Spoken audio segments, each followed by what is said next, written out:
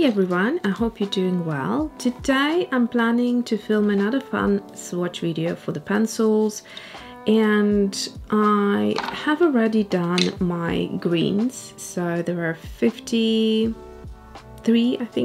colors that I have swatched from like across all of my pencils, which includes Derwent Chromaflow, Derwent Color Soft, Derwent Lightfast, Holbein and Luminance. So the greens were actually for my landscape.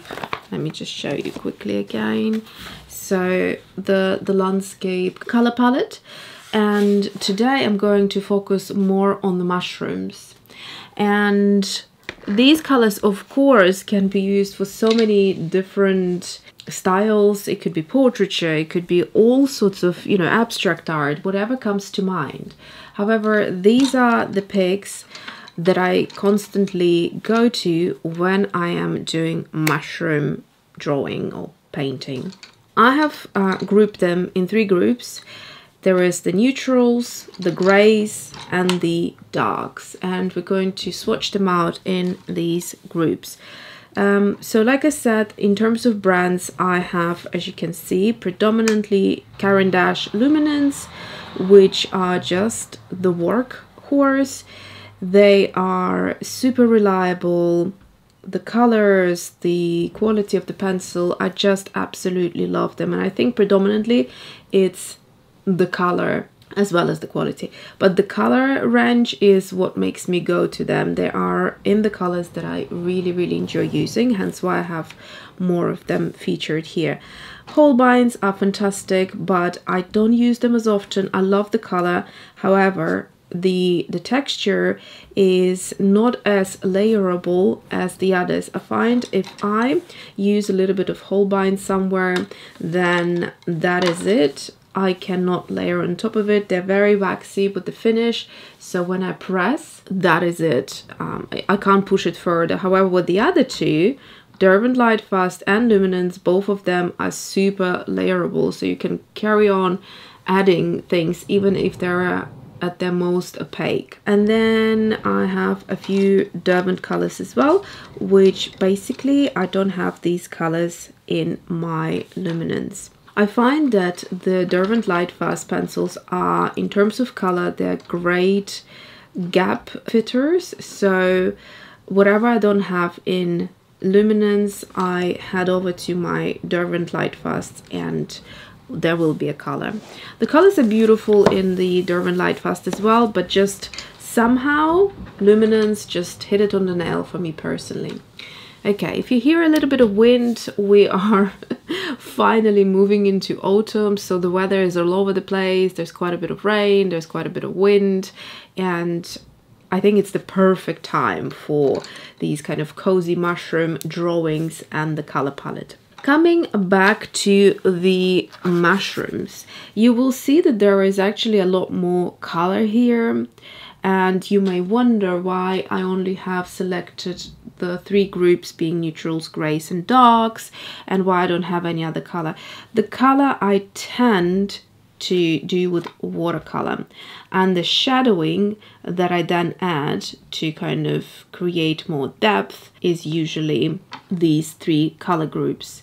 The greens that I've done, all the greens that I use in my mushrooms are the same greens that I shared for my favorite greens, and then these are the helpers. These are the detail work that I put in when I finish with the watercolor portion of the mushroom illustrations. Let's start with our neutrals. I have 10 colors in the neutrals, and I don't think I will be going in any specific color range. I haven't arranged them, so I'll just go as they are. Sometimes I find that swatches work really well when you actually don't have them arranged, because they will pop a little bit more. I've done the same with my watercolor palette. I put together a new, which is super exciting. I haven't filmed it yet. I'm also filming a new online course based on mushroom illustration, so that's super exciting. The watercolor palette that I put together, I can show you quickly, it's just here. It's basically my landscape color palette. So I put lovely colors here and I did it completely different. So I've got loads of greens, basically all of my favorite greens. I tend to use most of these colors straight from the pan, so that's why I wanted a big variety of greens. And then there is some of the oranges and sort of browns, and then pinks and reds. So there's only one blue and none of the other colors. There's some neutrals here as well. So that's what I was trying to say with these swatches. Okay, so let's crack on. So the first color we have is Luminance, and it's brown ochre 50%. The choice that I made for these Luminance pencils is because I haven't had any pencils kind of break at the core. They don't chip, so I press quite hard on my pencils. They don't tend to chip. Some of my Derwent Lightfast tend to chip when I get them to a point, like a sharp point, and I press fairly hard, they tend to chip. Haven't had that with the Luminance. And also they're super buttery smooth. That comes to both pencils. Okay, so next one, let's carry on with Luminance Burnt Sienna 10%. So this is the only pencil I don't get on with. It's very scratchy, and some people told me they had some scratchy ones too, but others said they had no problems with theirs. Mine is, no matter how many times I sharpen it, it does this. I like the pencil, the color of it. Sorry, the sun came out. It was so grey earlier, I thought it would be perfect time to film, but as per usual. So yeah, the color is perfect, but it's like super scratchy. So Burnt Sienna 10%. And then we have got Burnt Sienna 50%. So it's only the 10% that is acting a bit funny.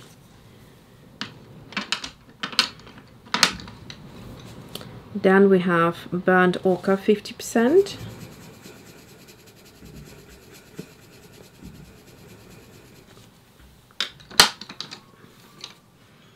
And Dark Flesh 40%.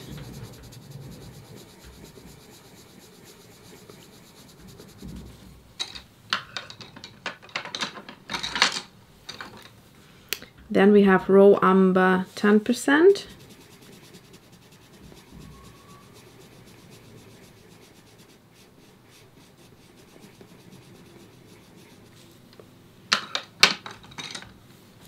And now it's the Holbein pencil. So this one is a bit out there. So this is the Cinnamon. So it's kind of brownish, like reddish.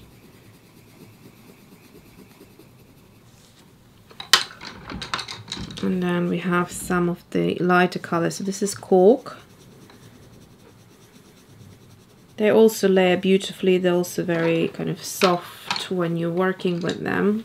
They're not a hard pencil, but once you layer it, can't really go over. Ash Rose. I think at the thin swatches, you know, when they're like quite light, then obviously you can blend it. But I do like to layer in full-on colors as well, which with Holbein I can't do. Sea Fog has a little bit more of lilac in there, but it's kind of like a grayish type of a color. Okay, so these are the neutrals. I'm going to title them and give you a nice little close-up. Here are the colors and the names, so do pause if you want to take a note.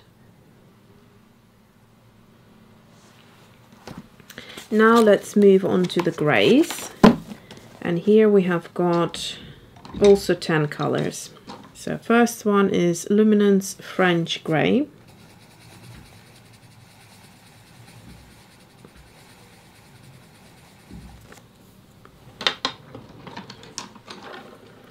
Then we have Luminance Sepia 50%.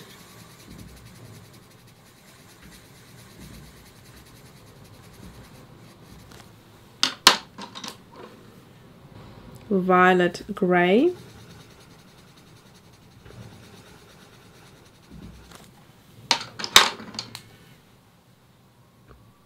Payne's Grey 30%.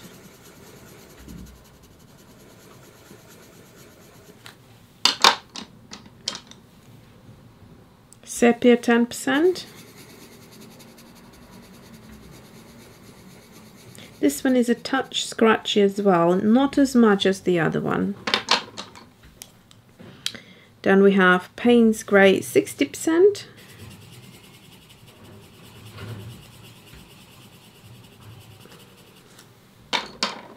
And then we have Payne's Grey, nice and dark.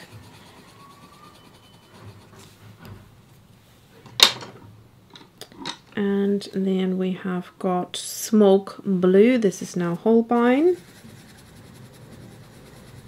So in comparison,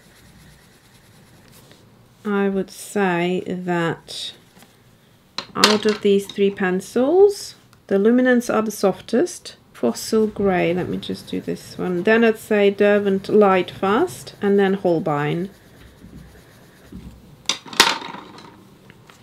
And this is Mars Violet.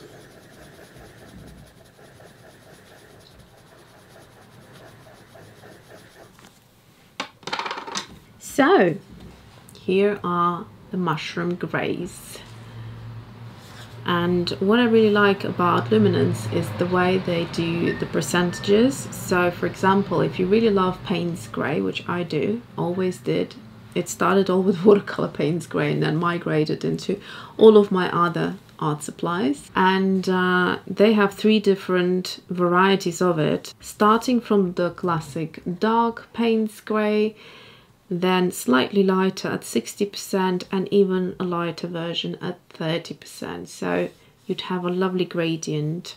All of these colors are kind of warm grey and sort of more blue toned grey and slightly maybe violet grey. So they have different shades of grey. And then finally, let's look into our mushroom darks. And here I have less colors. I only have 7 colors, but they are super intense, they're very deep, and they're just luscious. These are quite significant when it comes to mushroom drawings because I need to go into certain areas to make the mushrooms pop. For example, here, all of that darkness here was done by using pencils, so that I can make the mushroom cap look like it's inverted, so it's sort of curling on the inside, and give it the shape that I need to. So all of those darker pencils are in one or another way included in these illustrations, so you can see the darker areas here. Okay, so let's start with Holbein this time, and this is burgundy, one of my all-time favorite colors, not just for mushrooms but in other things. I love using this for a lip color as well in my girl illustrations. So it's a lovely fall color. Purple, and this is by Derwent Lightfast. Although it says purple, it's not your typical purple. You can see it's very deep. It's like a aubergine type of a purple. It's very matte as well, kind of powdery. You can really build it up beautifully. This is the favorite probably color, and you can see it's the dark indigo by Luminance again. And this pencil is just so nice. I mean, I'm not supposed to show you this, but I will just give you a super quick preview. And I kind of started using it at the bottom of the mushrooms just to give this a little contrast, a little accent, and kind of make the mushroom a bit more settled. Otherwise they're floating in the air. So in these sketches right here, they don't have anything to ground them into, but now I started adding this pencil to make it look more of a finished illustration. And like I said, it just nestles the mushroom base into something, and I really love it. So that's the pencil I go to. Next one, we have Luminance Carmine Lake, another fantastic color, very dark.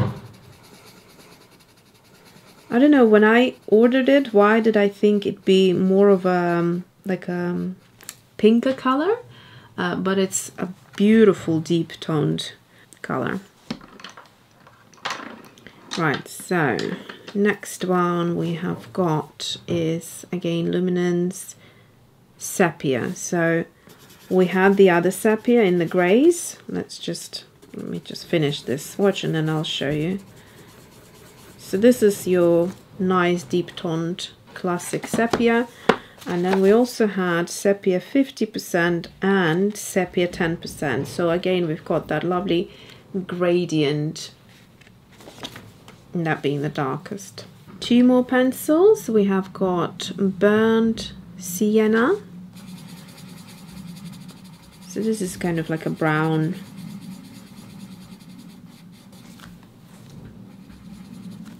And then finally we have got a little bit of pink in there, Crimson Aubergine. So this one I'll show you how I use it. I mean, the tip was super sharp, very pointy, and I am pushing very hard, as you can see, but they just never break. Okay, so let me quickly show you how I use this. This is such an amazing pencil. Carmine Lake, yeah, very interesting. It almost kind of has a shift to it. It's got some red and browns pop up. I hope you can see it. I can't really say pigment separation. I would use that term generally in watercolor, but it's not really for that. Let's have a little close-up. And as I was looking at these, I decided to give you my sort of top favorites, must-haves, that if, for example, you're just starting and you want to add colored pencils to your art supplies, but you obviously can't go and just, you know, spend a ton of money on all of these pencils and colors, then I will actually show you a couple that I think you will not regret. Like, they are really must-haves. I have picked two colors from each color group that I think are must-haves and you will really enjoy using them in this color palette. So Burnt Ochre 50% by Caran Luminance and Ash Rose Holbein. So those are two really, really gorgeous, unique colors. This one is like a beige, but like warm terracotta-ish type of a color. It's even more interesting in live, like in real life, than looking at the screen. And then Payne's Grey, purely because I just think it's such a solid color. It's really versatile. You can use it in so many different ways. And then Fossil Grey by Derwent Lightfast. I think this is also very unique. Beautiful warm tone grey with a slight tint of purple in there. Just the slightest. And it's gorgeous. Really gorgeous. Again, I don't have this color across other brands. Okay, so let's go back to Mushroom Darks. The two colors that I highly recommend are both by Luminance Caran. So we have Dark Indigo and Carmine Lake, and they are super beautiful. Very, very unique. 6 colors is a lot more affordable than all of these. So if you wanted to still play along with this color palette, then those 6 are a must-have. So those are my mushroom favorite colors. I hope you enjoyed this video. Let me know what colors you like from this swatch time, and which ones maybe you already have, and which ones are your kind of maybe favorite colors from other brands that aren't mentioned here. We all love beautiful colors, especially when it's themed rather than just random, although random favorites are also very inspiring. I love watching those colors. Thank you so much, and I'll see you next time.